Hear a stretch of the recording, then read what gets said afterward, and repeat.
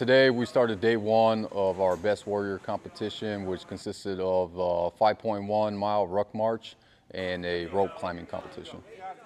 Doing the Best Warrior competition instills teamwork and that cohesion that's needed in organizations. When we do Best Warrior competitions, it's usually put out about 2 months in advance.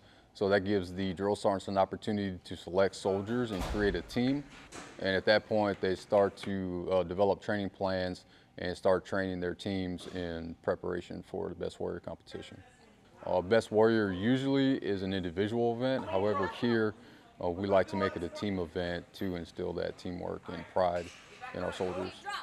Being a drill sergeant over the last year has been very rewarding, especially here at the 222d Aviation Brigade, because as drill sergeants, we're the first impression that the young aviation maintainers get when they arrive off the bus.